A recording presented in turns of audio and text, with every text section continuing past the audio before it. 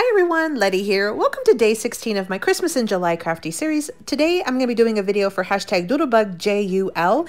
I'm using Candy Cane Lane. We're making some mini slimline cards. Welcome back everyone. For today's hashtag PPP Christmas in July video, I'm going to be doing the hashtag DOODLEBUGJUL hosted by Helen, Alma, and Cherryl. I'm going to be using Doodlebug Candy Cane Lane collection.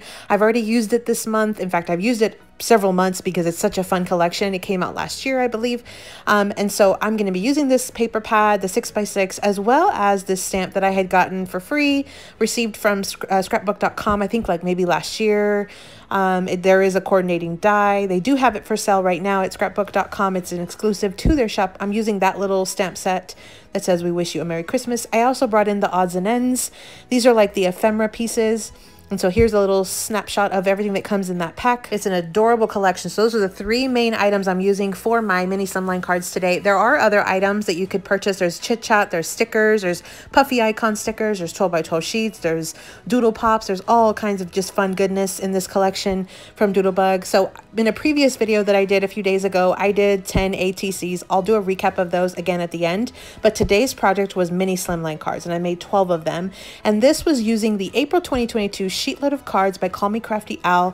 It is a fun fold card. I will link it down below. I'll link her channel that you can then access this directly from her YouTube channel. So again, April 2022. This is my favorite mini slimline sketch. I've used it several times since she released it. I made 12 mini slimline cards, ephemera pieces. I have some die cut circles. I used that stamp set. I did some doodle lines on both the outside and the inside little panel. So when I open it, you can see here, this is what it looks like.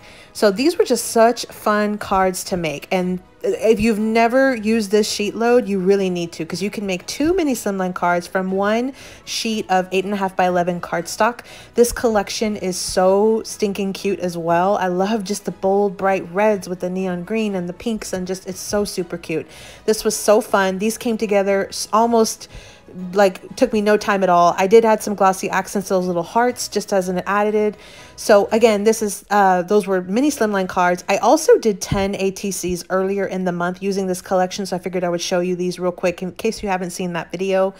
And so they're just super fun to make. These are 2.5 by 3.5 little pieces of art, I guess you could call them. They're almost like little card fronts is kind of how I treat them. And so they have our information on the back.